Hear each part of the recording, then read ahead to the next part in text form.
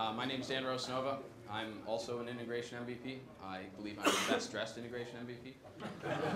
And I'm from the US. I work with West Monroe Partners. We're a consultancy in North America. Our European partner is Bearing Point. And I work a lot with biztalk. I work with a lot of other technologies too. My background is mostly distributed computing, and I'm actually originally a C++ developer. But today, I'm here to talk about real-world BAM implementations. And I'd like to see a quick show of hands. Who here has actually used BAM in production? Oh, yeah, awesome, cool. This is the thing I thought no one used. Microsoft doesn't think anyone uses it either. Yeah, good time. BAM is a really important aspect of all of our solutions because this is what our biztalk solutions look like to your CFO or your managing director. There is nothing wrong with this slide. This is what biztalk looks like to them. It's not a black box, it's a black hole. Things go in and just disappear. So instrumentation is really important to prevent that from happening. It's how we let users know what's going on without having to come to us, without having to go to Tord, without having to bother us on vacation or something.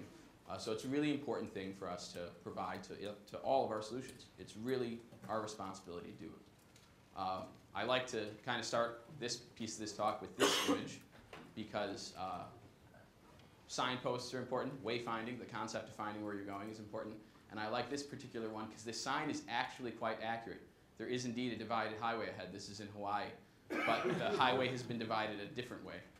So the sign is still accurate, but the meaning is different. But it's still useful, whatever. So when we think about what's wrong with biztalk, right? Let's not say these things out loud. Just think about what's really wrong from your business, customers, users, endpoint standpoint of looking at biztalk. The biggest things are going to be that there's a total lack of visibility in most solutions. How do you know if it's working? Well, no one's yelling, right? Okay, that's good, I guess. And really, people only care about what they can see. We're visual creatures. We're visual processors. That's how our brains work. It's actually how we store our memories even. And show of hands here, who had a business person, CFO, CEO, managing director, that was actually impressed by an integration they ever did? Really impressed, like amazed. Business person, not a CIO, not a CTO. Wow, that's awesome. One, I'm surprised there were any. Now, these same people, though, they love web apps and mobile apps and stuff like that. I mean, who has seen a CIO or a CTO or someone or a CEO go crazy for an animated GIF on their intranet? Yeah, it's like, hey, I cut your transaction time in half. We have HA, everything's great. And what do they care about? Oh, hey, the web guy put a new image on the site. Yeah, awesome. So it's hard to put a value on the work we do because it's hard to be seen. So like I'd mentioned, we are visual creatures, and actual research shows that if we are shown something in pure text or shown it as an image, we're twice as likely to retain the concept or recognize the concept of an image than of text, and even of simple images like war and peace and things like that, or love. So this is really deep in our primitive brain, of how it works. And so it's important to keep that in mind when you're making visualization and instrumentation for your users. And really, BAM is what your users need. If you're not familiar with it yet, what are the pieces of BAM, right? What is BAM? And I don't mean the components. I just mean what's it going to provide you with. So the first thing is tracking, and not like that evil tracking database that Tord loves so much. I'm going to pick on you all day, man, sorry. But it does actually use the same technology underneath. We'll talk about that a little bit later, but not much. It's scary stuff. It's aggregation and analytics. Analytics is a huge buzzword right now. My company has 50 guys doing analytics, and they're billing 120% right now. So if you just say analytics, you're going to get money from someone at your company. So just talk about it's dynamic alerting, which is actually a really powerful feature of BAM, and one of my favorite things of it. I'm really glad now that we no longer have dependency on SQL 2005 notification services. That's a good step in the right direction, because this feature actually works now. And it's a scalable infrastructure. If you've worked with BAM, and we'll look at the infrastructure as we go through this today, you'll see there's a lot to it, and you get a lot that would actually be pretty expensive to write on your own. And you get it basically for nothing. And it's code-free if you do it right. And finally, it's a self-service portal. So when I say that, you'll hear Microsoft throw on the term self-service BI. That's actually a really big movement right now of giving users sort of self-service ability to do things without coming to IT. I personally like it because it keeps people off my back. So they can get what they want and they don't have to bother me, and they don't want to bother me, especially if I'm in a bad mood. But they really need what they need, and we'll talk about what they really need. So BAM is all of these things, and we're going to take a quick tour through it in just a second. But really, I want to talk about how is BAM different from what you're using already, or what you might be doing already. BAM is not what we want to see. I mean, you could make a BAM portal that's for your technical or operations teams, or a profile, but really you want to think about it in the terms of the solution you've built or the business process that you've implemented. So our users want to see different things from us. As developers and administrators in this room, what do we want to see? We want to see suspended messages. We want to see any errors. We want to see the health of our system. And we really want to see message box throughput and latency. There isn't an executive in your organization that cares about message box throughput latency. Okay, there really isn't. The CIO might say he cares. He doesn't. He just wants it to work. So they want to see different things. And besides, the things that we want to see as technical people, we already have the ideal tool for them.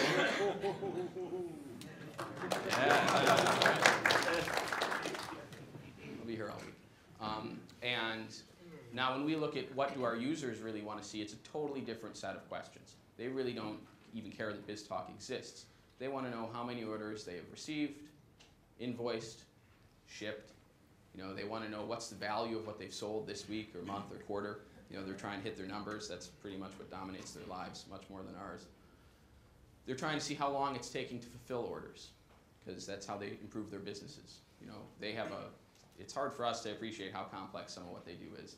It's just complex in a different way. People are much more difficult to manage than machines.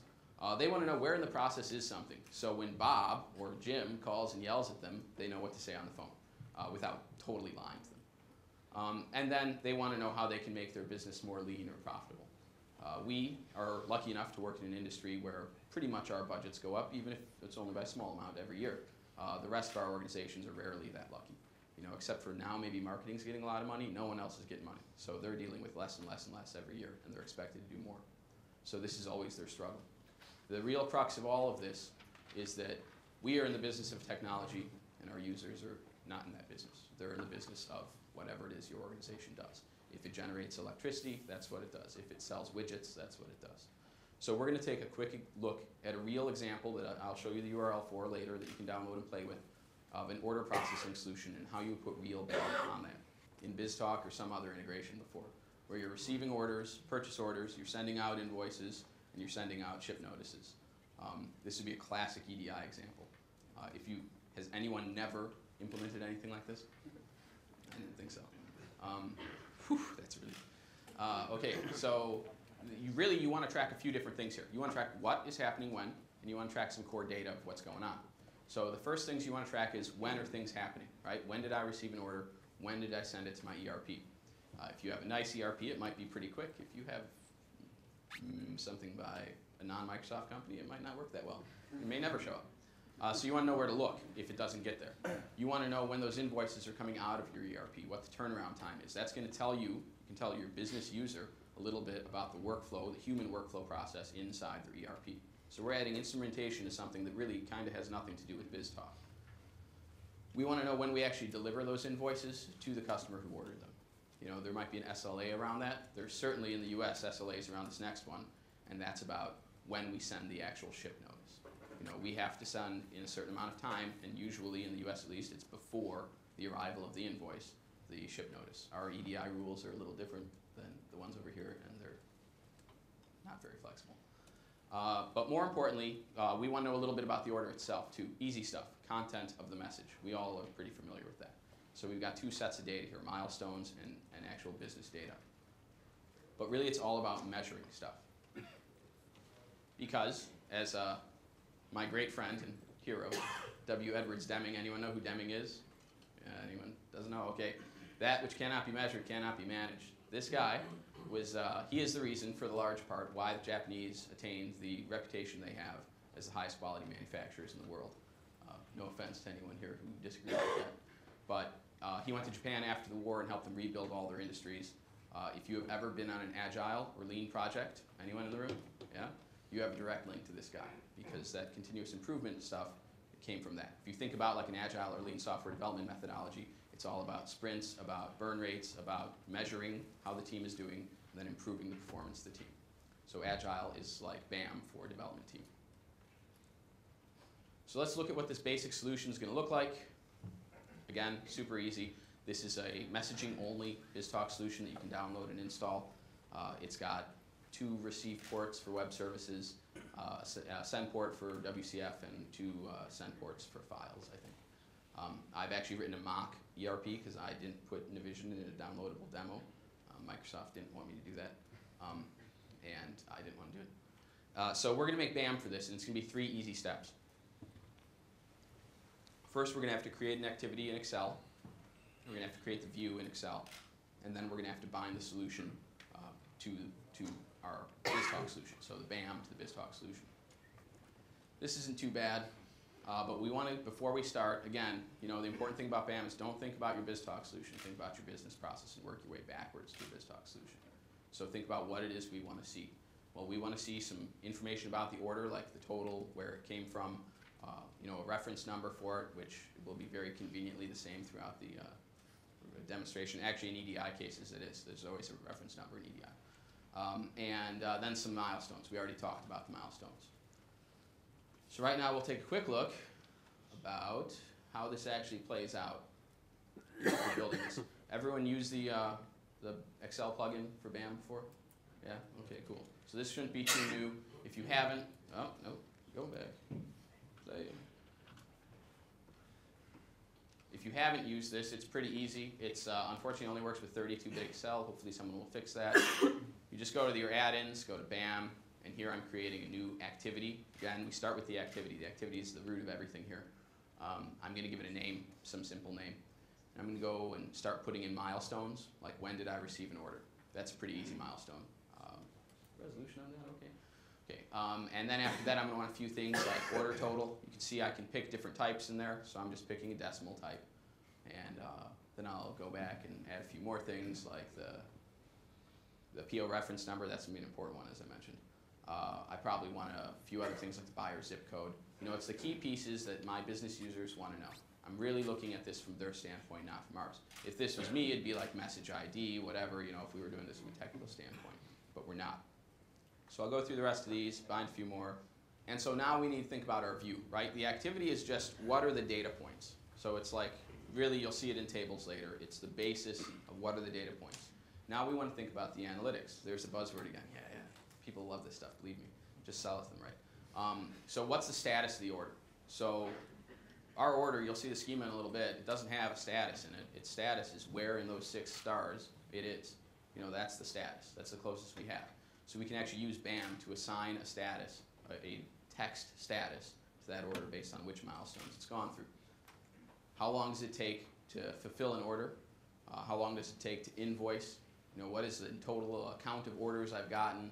You know, what are my max and min fulfillment times? So these are like KPIs, right? These are the root of like an SLA at a business level, non-technical level. So now if we look at making those in Excel, and believe me, as a C++ guy, Excel is my favorite tool in the world. Yeah, with its non-resizable windows, it's awesome. Now we're going to go and create a view. You can have a view that spans activities. I'll actually probably upload the original sample to this, which had 3 activities in one view. And now I can actually go in and start adding things. Like in this case, I'm going to do a duration. So I want to say processing time. Like how long did it take from when the ERP got the invoice or the order to the time that it sent out the invoice. So this is pretty easy. I just pick my 2 milestones. I can pick any 2 milestones within that activity. They have to be in the same activity. That's why all this stuff is in one activity right now.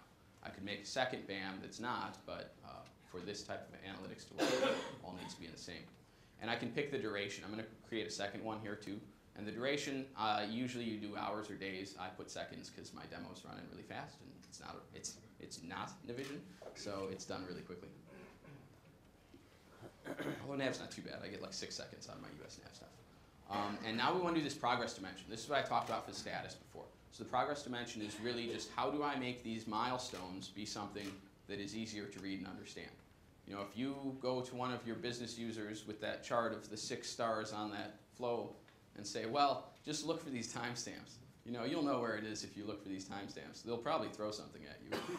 At least my clients would. So you don't really want to do this. Here we're going to impose structure on this by saying the order, the progression in which these happen. And this isn't really well documented with BAM. Play around with it a little bit and you'll figure it out. It's just a cascade, just cascades down. You can put milestones in different stages. You give them a label. It's really that easy. Now we can do other things like averages. So you can make measures. We did a dimension was the first one. Now I'm doing a measure. And so this is going to be my max or min fulfillment time. And you can see there are aggregations for that. This is a really cool part of BAM. It's actually going to create an analysis, an SSAS cube for us inside of SQL. That's actually a lot of work if you've never done it. And this is a great shortcut for it. So I can pick any of my data types from there, any of my track data, and choose to do an analysis dimension on it is really what this comes out to. Well, this is not a dimension, but we'll see a dimension in a second. This is an aggregation. So I'm going to put a few in here. I think I put like 5 or 6 different, I think actually 4 maybe in this demo, because I just want to see some basic averages. You can go back through, add the same things through as many times as you want. This is SSAS. I mean, SQL's powerful now. You can abuse it as much as you want. So put a bunch of stuff in. This is where we start to get a little more interesting. I can do things like put in a different type of dimension, like the order. What did I put here? Size. Oh, this is my favorite. So I can do a range dimension. Order size. Think about like how do people think in the business world, right? How much money did a client pay me? How important is their time to mine? So this is a good way to do that. I can come in here and say on the next video that I want to make the order be, if it's above a certain dollar amount, then I want to call it large. If it's below, some range, I want to call it medium. And if it's really cheap, I don't care if you yell and scream at me. You're going to go at the bottom of the pile before I give you time. So this is how I'm doing that. And it's an easy way to get through there. And then in the next piece here, which I just did, was making a data dimension, which is kind of the really cool part. This is where you get the deep cube stuff. And literally, I point and clicked through and got a data dimension out of that for zip code. Postal code, I guess, is what I should have called that. And here I can drag these pieces on. I've apparently sped back up now. I can put year on the left, put zip code on the top. I can start dropping in the aggregations I put in. And you can see why this is in Excel now, because it's actually made a pivot table. Like, that's not a BAM thing. There we dropped out of BAM, added, and we went right into a normal pivot table. The cool piece is that you can connect Excel right back up to that pivot table later, which we're going to do and see some cool stuff out of it. I'm not showing you how to save the Excel file because I really hope everyone knows how to do that. So now we need to deploy a tracking file. There are 2 ways to do that. I guess I could have showed you. You could save it as an XML file. I'm just saving it as an Excel file. It's easier that way for me. And then you need to deploy the tracking profile. My favorite piece about this, however, is that it's command line. It's located in the biztalk install tracking, so our visual, instrumentation platform is using the command line to do it. Do yourself a favor if you're working with BAM and add that path to your command line path. It's going to make your life easier. And it's 1 line to deploy that. It takes a few minutes if you're, depending on your network, a few seconds. And this is where biztalk actually goes, or BAM infrastructure goes and creates all that stuff inside of SQL, which we'll look at in just a little bit. So there are going to be tables made in several databases. There's going to be the cube made. There's going to be some SSIS packages made. We'll look at all those things. So now we have to bind our solution. And we really have a choice of 2 ways to bind our solution here. So we have our biztalk solution, and we have our BAM activity and view. So these are 2 pieces. We need to tie them together. First way is through the tracking profile editor. Second way is through the API. The API always ends in pain. Don't use it if you don't have to. Who here has used the API before? Yes, and who had an easy time using the API? Really? I've been doing this 10 years, and I shot myself in the foot last year with it. I gotta get some lessons from you. Okay, so always use the TPE. There's a few reasons for it. The TPE will bind to a bunch of different things that are a little harder to do with the API. You can bind to like an orchestration schedule, not my favorite thing to do, but useful. To message content, very useful. To message context, so things that, the metadata of the message, that's good. And to messaging properties, and we'll see some of these in just a second. The other thing is that this TPE is really sort of the sandbox that we can play in, just like biztalk's a sandbox. So it's kind of frustrating there aren't other shapes in the orchestration designer that you can put on and do crazy things you want to do, like spawn new threads and stuff. There's a reason for that, you know. So there's a reason the TPE looks as limited as it looks. I'm not sure why it looks as old as it looks, but the functionality is there. And it's because it's trying to keep you from hurting yourself in the long run. So it's a good tool to use. The other is that it can bind to many sources concurrently, which I guess the API could do as well, but here you can visually see, okay, what is bound where. Visually keeping track of an API implementation for BAM is impossible. You know, you just can't tell. You have to do like code analysis to figure it out. And then the other thing is that it allows changing your BAM without changing your solution, so without deploying code, you know, without doing a deployment. If you think about our big challenge for integration is coupling, right? We want to loosely couple everything.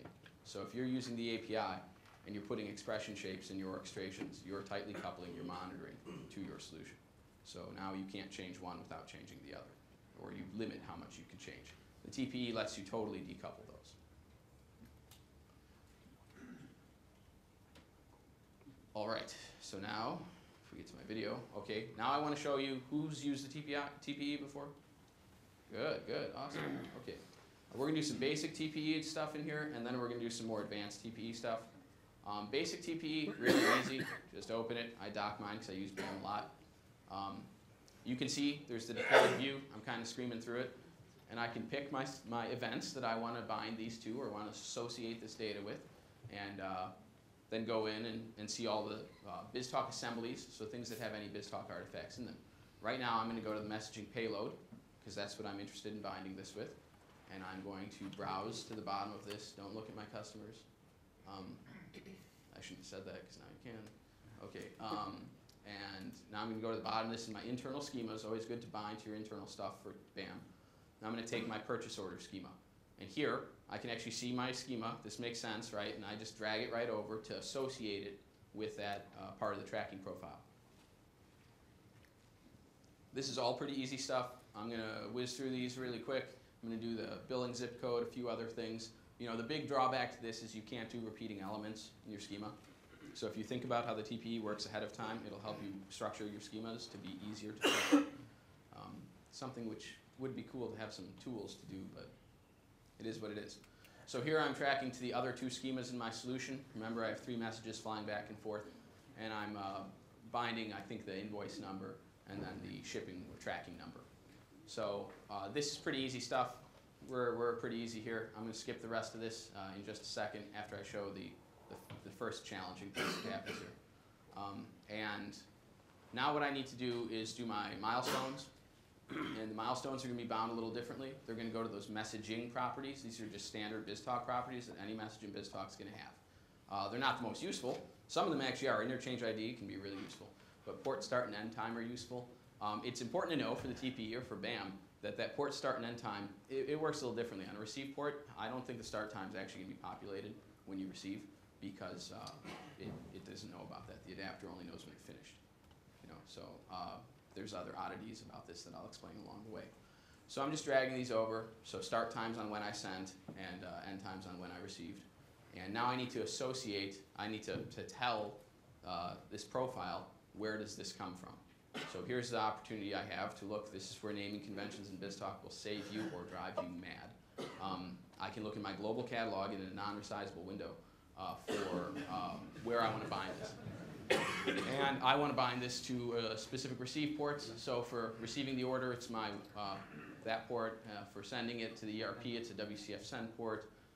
For all the other steps in here, you know, there are specific ports. I know my solution, so I can figure out where those are. I'll skip the rest of this because this is just binding that we've hopefully all seen. Any questions on this stuff yet? Good. Not off the reservation yet. Okay, now if we ran this as we have it, all bound together and stuff, we would actually get 6 disparate tracking events in BAM because they're not tied together. So every time some port gets one of those or one or more of those pieces of data, it would create a partially complete record. What we really need to do is we need to use continuations to tie these together. And this is where the TPE starts to get really useful. If you click on the right part in it, that's user error. So here, I create a new continuation. This is also where it gets confusing and easy to get lost. And I'm going to name that continuation something. It really doesn't matter what you name it. What does matter is the data that goes in it, and then the name of the continuation ID that follows it. So continuation is just a marker to say, hey, I'm waiting for something that's going to match this. And it's going to keep some data and some tables that we'll look at in a minute to keep them together. The continuation ID, important to know, has to have the exact same name as the continuation that it's matching for. If you look in the database, it actually uses the name and the data concatenated together to match them up. So I'm going to make a few continuations here because I have several legs in this journey. I actually have more than 3 legs in this journey. I kind of don't want to talk about that, but I guess I will. The first is I'm receiving a message and then I'm sending to the ERP. That's actually one leg because they're separate ports, separate messages really. The second is that I'm actually receiving a message out of the ERP, the invoice, and that has to continue from that first leg also. So in this whole thing, I actually need 5 continuations, not 3, because I need continuations for the time that it's stuck in the ERP. So I'm creating 3 here. We'll just start with that. The finished solution, which is already up on my site, we'll see a link at the end, has all 5. Pretty simple concept, just no typos, do the same data, it's fine. Other thing to know, continuations have to be seeded at the moment that the activity starts. So the moment the activity is created. You have to set up all your continuations right then and there. That's kind of a bummer, but it's the way it works. So just know about that. And know that if you have events that won't finish, then you will have data build up in your BAM database that will never go away because it's not complete. It's still waiting for a continuation. So I'm buying the rest of these here. Check our time. Yeah, I got a little time. And probably jump through the rest of this. And any questions on continuation? Who's used continuations? Yeah, cool. Nice. All right, now my favorite part, deploying the tracking profile, which you can point and click and do, or there's an awesome tool for it, which is just one simple command that just takes the file. Easy enough. Good thing to script into your MSI if you're deploying your BAM with your solution. Also a good thing to do. So now in the solution, and this is documented in the actual zip file that has everything in it, I can run it and get the data out in 3 easy steps. There's a mock ERP, which is everyone loves console applications. I should have done something else. And then a mock load. This is going to throw 10,000 messages at it. It's a messaging only solution, so even like your development machine should be okay with it. You need to look at the BAM portal then and see what's in there, and look at the aggregations, which will be funny because there's nothing in there. You've got to run a job to make the aggregations run. I just put this here so everyone knows what it is. It's a little easier. You can run an SSIS package from the command line with this sort of syntax. And then, if you look back at your aggregations, you'll have some data. It looks cool, and we're about to do that now. Okay, BAM portal, my favorite part of BAM. Okay, I mean,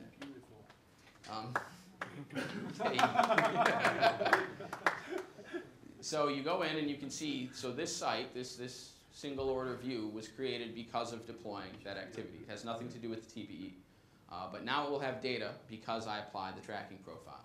So on the left I can pick those pieces. Again, you need to be in compatibility mode for this, which is getting more and more painful. We use a GPO to push out to all of our users that puts this site for their company in compatibility mode. Not the easiest thing to pull off. So here as I look at my results, kind of easy, it's just a basic portal. I can click through these things. I can sort on the headers, which I think I'm about to do here. This is actually still running while I did this because since it was 10,000 messages and I'm on a VM. And then I sort again, I think, and I get some that are finished. And I can click on any of these and go see the details. Like here I can see a complete BAM tracking record. I've got my 6 milestones filled in at their time intervals. I've got my data in there, including things like the status, right? There is no status in that schema. And the aggregations or the measures like the total processing time. The cool thing about this portal, and I really do show this to a lot of users, you can change how it looks a little bit with just CSS, so it's not that bad, but the cool thing about this is it really helps you get sort of a first level support capability to people without having to mess with your IT department. So here, this is pretty easy, right? Most of your users are smarter than we think. They're going to figure this stuff out. Just put together some ands. It's context. It is actually context aware. So if you have a milestone, you'll get time comparison features like in the last. That's actually really cool. Here I got frustrated. because I'd run this earlier, so there was nothing in the last hour, so I went back to Dave. And then you can add these things together and build expressions out of them just like we would as a filter. But these expressions can be a lot more powerful because we have more operators here.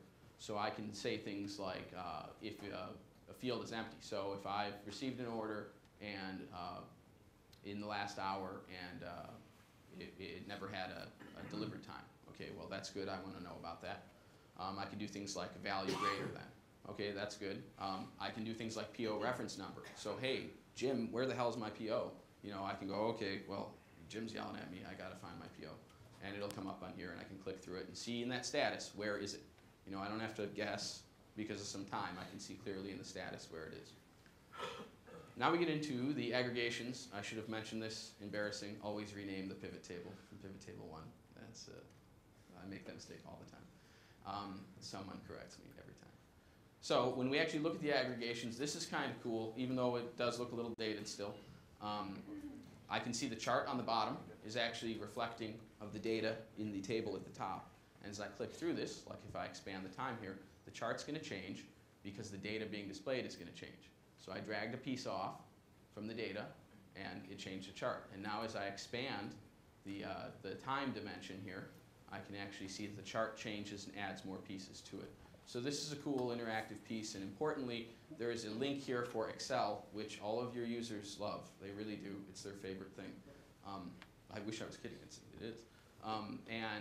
Then they can just open it in Excel and start manipulating this. This is a view right to the analysis cube on SSAS. It's going to have an embedded connection there. It uses SQL authentication, Windows authentication. So you're pretty good to expose this and let people use it. They can also change this view as much as they want, even in the portal. Most of my users, they never really mess with this part of the portal. They open it in Excel, they save the file locally, and every day they can open up that file and just hit refresh, and it gets the data, right when they open it, clear off the analysis cube. So alerts are really cool because they can help our business people sort of build their own process around things. So for anything that we looked at here, the same, that did not start. For any of the same features that we saw earlier, we can actually come in here with the same queries that we used, and we can make alerts based on those queries. So I can put together things like, okay, if a large order comes in from these zip codes in New Jersey, because I know there's a lot of shady people there, I want to be notified so I know it's not fraud. So if anyone who's been in Jersey probably knows about that. You can get a lot of power this way. They can save their queries, they can set alerts. Setting the alert, which I'll do here in a second, is really easy. But what you're doing is you're empowering your users to build stuff for themselves. It's getting one step closer to us focusing on what we should be focusing on and what we're good at, and them focusing on what they need to be focusing on. That's why they love SharePoint, right? That's why people love SharePoint, because they can do their own things with it, and they don't really need to come to us. We run the platform, and they do whatever they want on it within some sort of reason. So here I'm actually going to set an alert at some point. I think now. Come on. My cadence on this was terrible. Wow. And so now when you set the alert, it's going to bring up a pretty easy dialog box. Not much in here. I can put in whatever I want. There's really no rules around this. The only real rule is that I can actually let people see alerts. Like, I might not want to let people see the alert for when we're, furloughing someone and we're going to turn off all their access. So I might keep that alert private.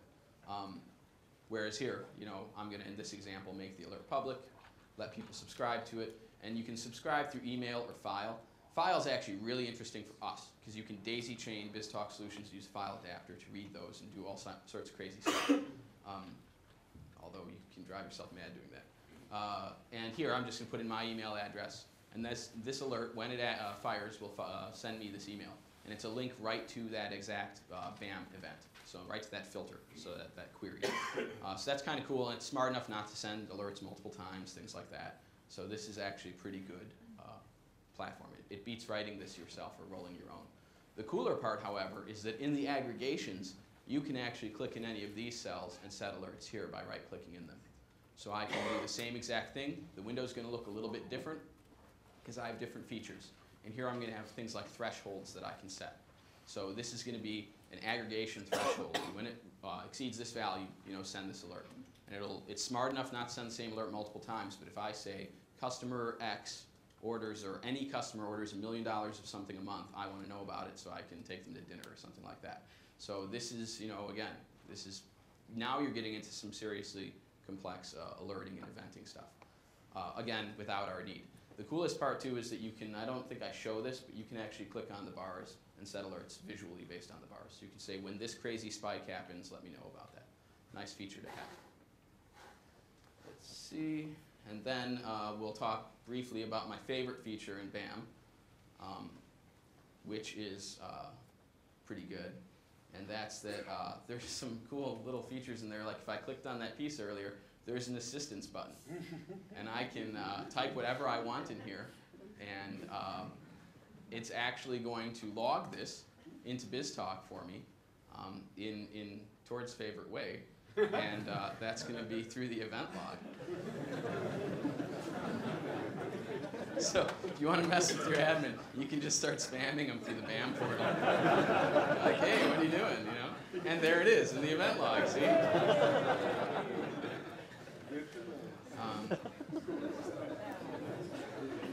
That's you, my friend. Okay. And so this is great stuff, right? This is kind of cool. But I know what you're thinking. How does all this crazy magic work? It's pretty complex. You probably don't want to know how it works. But I'll go through it real quick anyway. There's a lot of infrastructure involved. There are several databases. There are views and tables that are dynamically created. There are 2 SSIS packages. And then there is TDDS, which I don't know if you've ever run across. I hope not for your sake. But somehow equates to the BAM event bus service, which is actually the same way the tracking data works, which is why I'm guessing it's called TDDS. But let's go through the basis of this. So tables and views. In the BAM primary import and the BAM archive database, you're going to get some tables that you'll see right away after you deploy your activity. Don't ever use them. These are the tables for this particular activity. Don't ever use them because they're going to change, and they're not going to have all your data. We'll walk through that in just a second. There are also views created. A lot of views, actually, if you're using aggregations. The views are safe to use, and that's what you're going to want to use. Sort of the reason why it's like that is because the SSIS packages that are made. There are 2 packages made, I mentioned. One's BAM_DM_view name. This is actually for data management or data maintenance. This is going to partition the data set and age it off into the archive database. This is actually a really cool feature. Even though there's other ways you could do this in SQL, at the time this was made, this was the only way, and it's still a good design pattern. Because you can choose to either archive this stuff off into the archive database, which means that it's not going to slow down the BAM portal or any of the infrastructure anymore. You can save it for whatever your regulatory requirements might be, 7 years or something like that. And it's going to do that by partitioning the tables, so by cutting the tables in pieces. And by the way, with SQL 2012, which uses the Visual Studio 2010 IDE for business intelligence, these packages actually look readable. That's an actual picture of this real package. If you ever open up the old ones in previous versions, it was just a crazy jumble. It was all on one place. You couldn't make sense of it. The other one is an analysis view. This one actually just processes the cube, and its shapes even say what it's doing. It's actually really well easy to follow. It's pretty simple. And this is what, you probably want to set this up depending on what your users expect to run hourly or something like that. You don't want to run all the time because it'll hammer your SQL server. So those are pretty easy. Now when the maintenance package runs, it's going to partition your tables I mentioned. We'll look at what that looks like real quick. And you want to think about when you want to do this because it's going to partition them every time it runs. So usually you probably only want to run it monthly. So that'd be pretty normal. When it partitions, it will mark that partition as a certain age. When that partition reaches the end of its age window, default of 6 months, it will be moved out to the archive database. You can change it so it just goes away also, which is a good option. The entire completed partition, meaning all completed BAM tracking events, are moved together. Things that aren't completed aren't moved out. 6-month time window can be changed with our favorite command line tool, bm.exe. It does absolutely everything for BAM. It's amazing. I think you can send me an email with it. And the BAM data maintenance, this is really kind of what it looks like. It's just putting a GUID on the end of the table. And that's why you don't want to use the tables, because here is what my tables look like now after I've run it. I have 2 new tables with the GUID on the end. Very readable, too. And it actually goes and updates the views to have a union now. So I can see everything. And you can see it's using no lock, so the performance isn't too bad. Not bad. A lot of infrastructure going on here. So now, TDDS bus. Okay, how do I say this?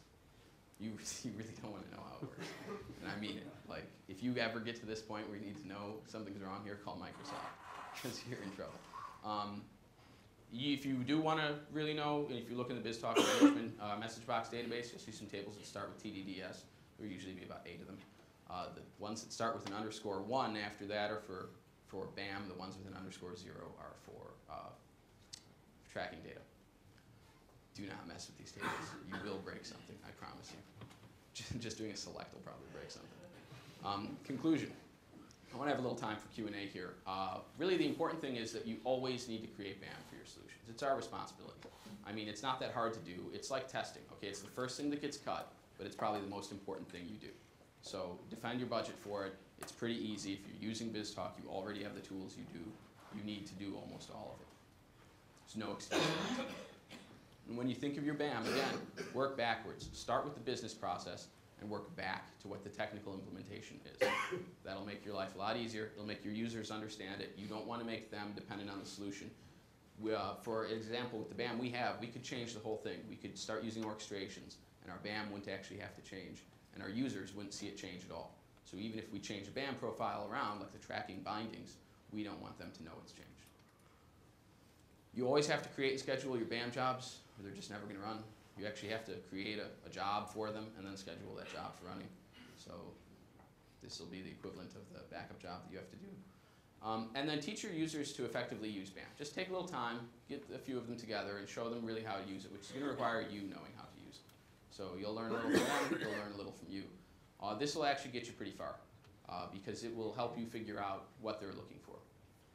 And then, and I'll show one last piece of this in the end here, is to experiment with using BAM views from a custom portal or tool, like Excel. I actually like connecting Excel up to these views a lot. That's what I'll show at the end here. It's pretty cool. And you can change the CSS so the portal doesn't look like what it looks like. I would definitely think about doing that. So the other thing to know, though, in this solution is sensitive to this, because how I use the continuations is that you can't have separate BAM activities happening that have overlapping continuation tokens. You can repeat the continuation token once it's complete, but not while they're in process, because it will mess up your tracking. It'll break. Actually, your BAM portal will break. It'll tell you, I can't do this, and then you have to go in and delete. It's cool. The event log tells you what the GUID of the record is and what to do. It just doesn't do it for you. This is the last thing I kind of want to show you about how much I really do love Excel. So one thing that you can use here to impress the boss. So I'm using PowerMap here. If you've not used PowerMap, I would play with it a lot. It's just the same connection that I already got from opening the portal up. And I'm looking at a bar chart in here of my sales displaying over time, which you'll see play out in the top there. And I'm just using the postal code to show where the sales are from. You can use lat long or any other kind of data you have in there. And now I'm rotating this around. This took me about 5 minutes to put this together. I should have said longer, but yeah, whatever. And now I'm looking at a heat map from this. So instead of a bar chart, I can see a heat map of where our sales are. So like this is the kind of, this is BAM. It's looking at BAM, but it is using that in a way that's going to be much easier to appreciate for our users. And you know, if they say a picture is worth 1,000 words, that was 30 frames a second for about 25 seconds. So I should have done that instead of writing my book. And speaking of the book, there it is. There's the web link for information about this. For this actual demo is on there. You can play with it. Please give me feedback. And thank you very much.